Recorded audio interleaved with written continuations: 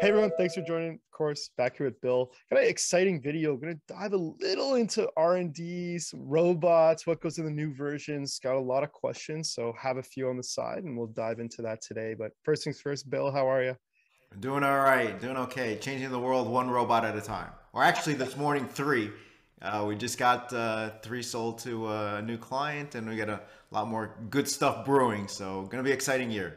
Yeah, hey, that's one of my questions too. We'll get into, but yeah, pretty cool biotech clients. You're kind of seeing a lot of mix of different types of clients in your guys' portfolio. But look, let's start on R&D. I mean, general speaking, high level. People asking, is there new robots coming? What goes in the new versions? Someone gave the analogy of, is it like an iPhone where the new version comes out every year? Curious if you want to kind of take any of those questions Yeah, and go sure. from there. Um, so we do a lot of R&D, mostly D, less R. Said differently, unless we can ship it in 3, 6, 9, 12, max 15 months, we're probably not working on it.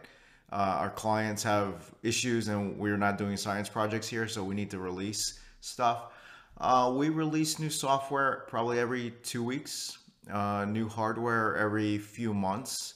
We're not on the normal iPhone 11, 12, kind of 13 schedule.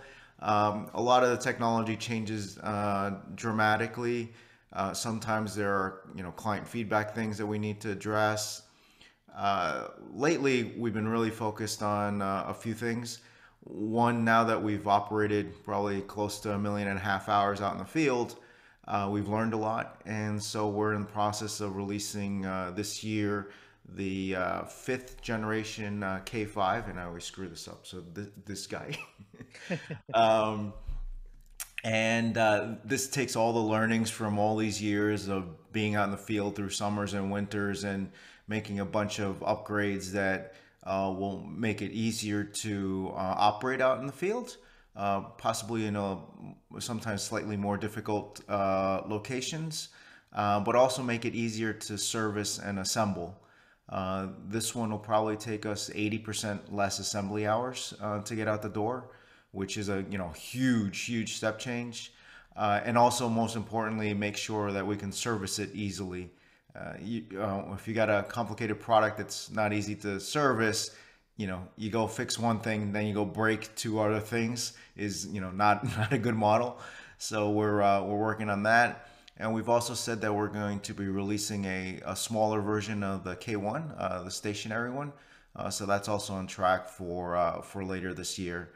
So a couple products there. And then lastly, a lot of internal blocking and tackling. Um, let's see how to explain this. So it's easier when you have, a small amount of teammates and a small amount of clients. A lot of stuff doesn't require normal technical or corporate processes or whatever. But when you start getting 20, 30, 40, 50, 60, 70 plus clients into the hundreds and what have you, you can't do what you were doing before, right? The way you release code, the way you build a machine, the way the team communicates to a client, you actually start needing to put some processes in place, and we're spending a lot of time doing that because it's a good problem to have. The company's growing, right? Yeah, no, and interesting. You say kind of focusing a lot more on the development side, than research. To put it in perspective, a lot of people kind of compare actually, what you guys are doing and the learning the robots have versus, Tesla cars learning driving on the road. Would you say that's kind of like a fair analogy? And then on that point, talk to me a little bit more about these like every 2 week updates. Are those taking a lot of the information and then, hey, small upgrade here, we saw this kind of bug or this benefit we can add in? If you don't mind diving into that a little bit Yeah, more. so some of the over-the-air updates, no different than Tesla, are genuine bugs. Like, hey, we figured out why this, at this all across the fleet, this one little bug keeps happening, right? Sometimes it's deployment specific. At this particular client, we're having difficulty at this particular location, and there's some cellular issue or whatever it might be. In some cases, it might be a new feature for the service team to be able to better address an issue, or we're about to push a new set of hardware, and obviously the software needs to follow or be coincident.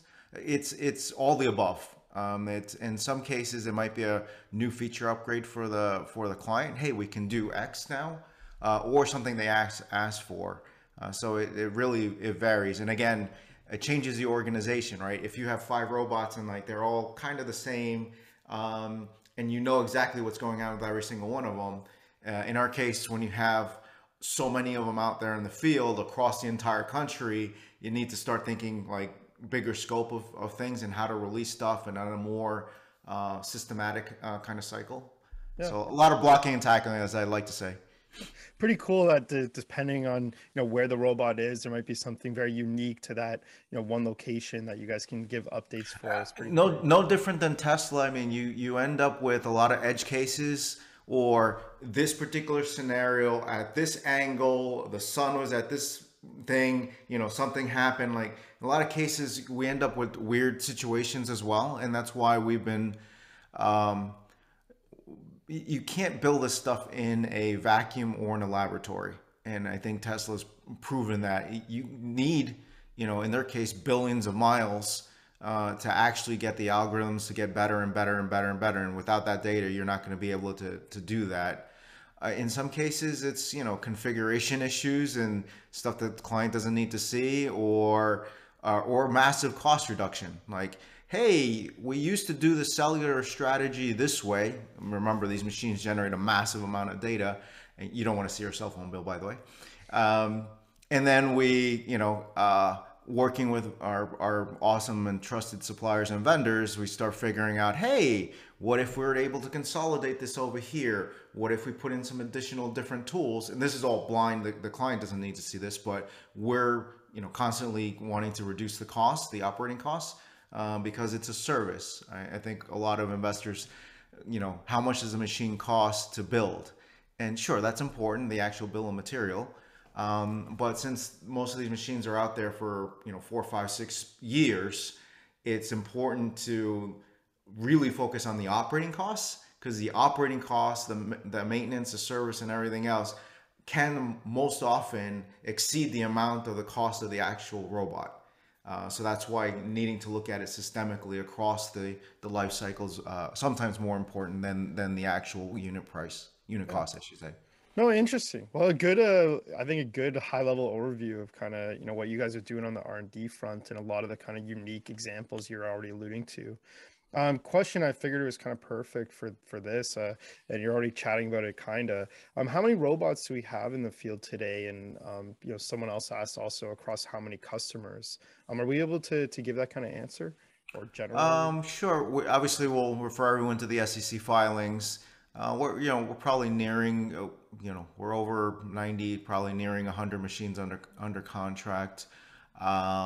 Clients, depends on how you count them. So in some cases, one brand may have multiple legal organizations. Some might have multiple locations. Some might be considered as one. So it's a little messy, but several dozen is probably the safest thing to say, across numerous verticals. So it could be, financial services like Citizens Bank and Bank of Hawaii.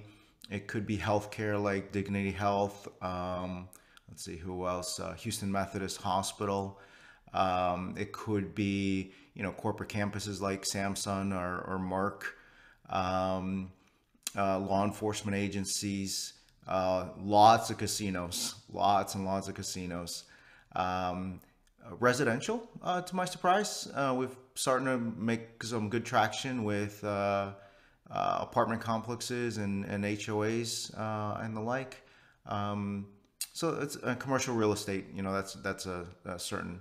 And now that we offer the technology not just 24/7, 365, but single, double, or triple shift to make it easier for some clients. They might need, let's say, graveyard shift Monday through Friday, right? But weekends they need 24/7, and that can also be super helpful for folks. And now we're starting to see a slightly different clientele as well. Interesting. I guess kind of leading this to, you guys have a big announcement today. You announced, you three more robots. But I think the unique part is it's kind of going to a biotech company. Do you want to chat about how this, kind of deal came up, and also, did you find them? Did they find you? Like, what was the problem they were having or expecting to have, and just kind of how the deal came about, and maybe a little bit more details on that, Uh, if you don't mind. we have so many prospects. I'm not in the middle of every single deal. But I think a couple comments. One, we consistently announce a new client or two or some major material news every single week, like clockwork. Yeah. So we're feeling pretty good. We'll be able to continue that. So that's healthy.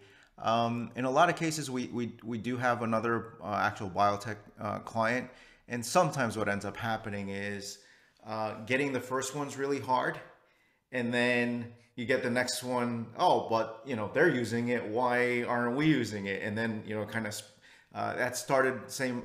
Our first hospital is really hard, and then the second hospital, then the third hospital. It gets a lot easier. First casino was really painful, and now the next one, and the next one, and the next one, and the next one. So it turns out that a lot of folks really, because we're at the bleeding edge of technology and no one's ever done this in the history of mankind, a lot of normal human behavior is, I need to see a reference point. I need to see somebody else using this somewhere. But finally, some people just stick out their neck and go, hey, everyone else is using it. Why aren't we? And that's my, especially for Fortune, 1000 CEOs, my question is really simple. You tell the world that your people are your most important asset. Okay. Then why aren't you using the most advanced security technology to keep them safe and secure? Basic, simple question. And that applies to a governor, to a mayor, to someone managing a public park or a public utility. It's the same question. If your people and your assets are the most important thing for your organization, why aren't you using the most advanced capabilities that are out there? Yeah, no, it's an interesting question, and you're talking about the domino effect a bunch there with getting new clients, and yeah, I mean, knock on wood, you guys have been crushing it. A new kind of contract that you guys are announcing, even sometimes a few times a week. So, knock on wood, that keeps continuing, and yeah, pretty interesting. You talk sign a hospital, sign a biotech company, start to see more come down the pipe. This is kind of all I had for the general high level R&D. You think we missed anything that you want to get in this video? I think we're good for now. Perfect. Well then, awesome. Well then, Bill, thanks so much for joining. I want to also let people know we are going to do a Q&A video coming up. Please drop your questions below. We'll make sure it tries to get in here. But Bill, thanks so much for joining, and look forward to talking to you again soon. Absolutely. And folks, don't forget to go to knightscope.com/roadshow, and you can check out the robots in person. We've got a lot of new dates lined up, so hopefully we'll see you out there. There you go. Awesome. Chat soon. All right. Be good.